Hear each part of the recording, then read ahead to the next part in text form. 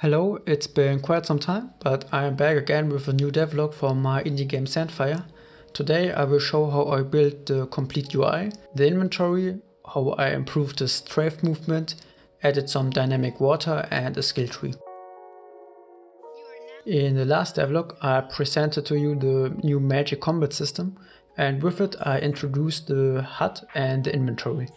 Because it missed a lot of polish, I decided to make a dedicated HUD for the progress bars with quick slots, which now look like this.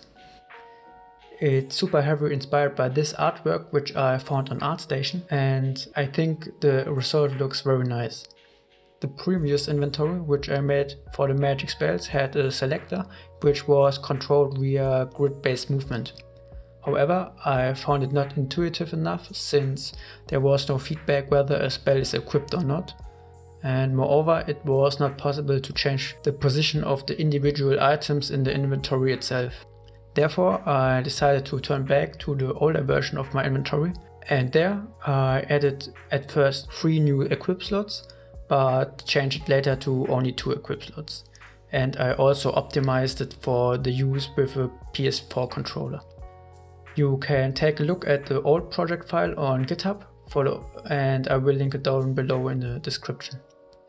So with the current inventory, the player can pick up various items, and depending on the item, a little message shows up with the item symbol.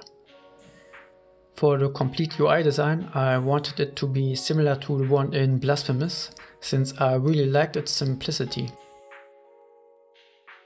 In my case, I wanted the UI to be easy understandable and interactive, but this was harder than I imagined because I don't want to use any languages for my game and had to come up with new ideas.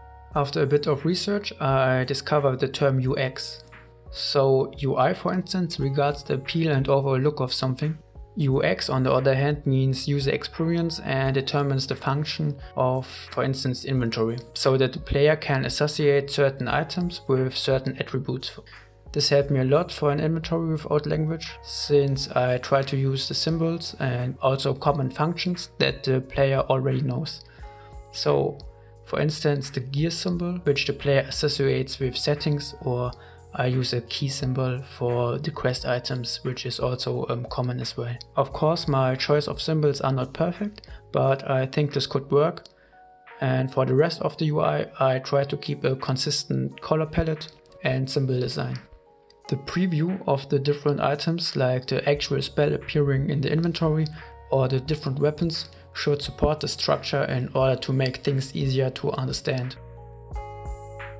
I originally wanted to make the entire UI based on pixel art sprites, which you can see in the very early state of Sandfire. The reason for this was my inexperience in creating 2D sprites, especially drawing high-res textures.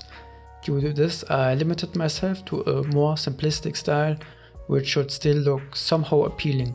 For the icons, I draw simple shapes like rectangles in GIMP and make use of the different brushes to give it an intentional hand-drawn look. I also keep the colors for the symbols in just one color, since I'm simply not capable to draw colorful icons. For the more complex 2D sprites, like for instance the character, I help myself with my 3D knowledge. So I make a 3D render in Blender from my 3D mesh, and I use this picture and edit it in GIMP to attain the current style. That's how I created the character sprites and also the little weapon icons. With all important icons drawn, I had created a big inventory layout containing only the inventory for the magic scrolls at the moment. Since I planned to split the different items to different inventory containers, like in Blasphemous, so that the weapons are shown in the weapon inventory and the spells in the spell inventory and so on, I added categories to my JSON file where I stored the different information for the different items. I created for each now empty scene an individual inventory based on what I already created so far. So for the weapon inventory, I added a very similar build to the magic inventory. You can equip weapons and get also a preview of your equipped weapon by using a little preview shader. For the spells and weapon in general, it was very important to me that you can swap them quickly in the HUD. So for this I use a custom signal which I connect to the HUD and change the active equip slot. Since I also connect the signal to the inventory, it enables the fast switching between two different items without having to open the inventory beforehand. But in order to equip items, the player needs to pick them up first. Therefore I place various items in the test scene, which I am currently using. And I already created the pickup function before, so whenever the player collects an item, I add it to its correct dictionary and show it in the inventory. The last thing I wanted to add to the inventory was a skill tree. For the skill tree itself, I followed a tutorial by JVDev and connected the individual panels with the Line2D node procedurally. The current layout is of course the same as in Blasphemous, however the skill tree doesn't do anything at the moment, except you can enable and disable the different icons, but at the current moment I am not sure what kind of skills I want to add, but time will show.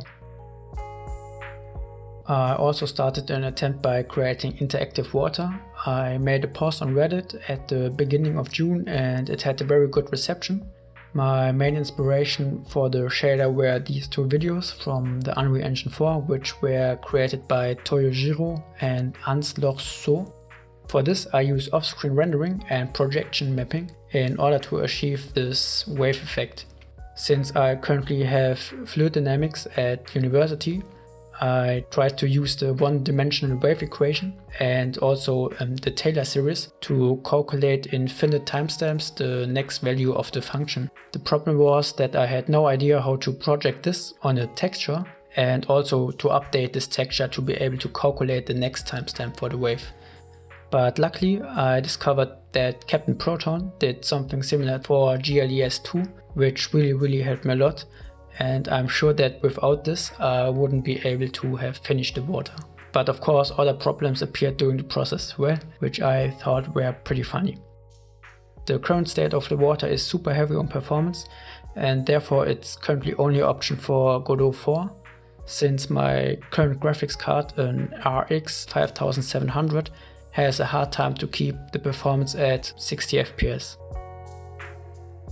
I also refactored the strafe movement. What you can see now was a very early state of the strafe movement in the demo, which caused a lot of problems, and since I'm now using a proper player character, I decided to remake the strafing. For this, the player performs the wanted animation in the blend space 2D, and I translate the camera a bit while moving by using lerp. I also fixed the issue with the rotation of the character and when he is not on the same level as the opponent. And I also fixed many other bugs that have been in the demo version. I also set up a dummy character for the player to lock on that has a health bar. Since I noticed connecting issues from the Area 3D node when moving very fast, I decided to spawn individual collision shapes to fix this, since it's, I think, a common technique in the industry. That is all for this devlog. I'm sorry that there is not as much new to show compared to the last devlogs, since way more happened in the back end compared to the visuals. This was also the first aspect of my game, which was not that fun to make, but I kept going and I'm happy that I finished the inventory and the UI stuff. For the next weeks I'm going to start to work on the enemy again, because the current one is in need of much improvement, and I also want to add some other enemies to the game as well. So thank you very much for watching, and as always, take care and goodbye.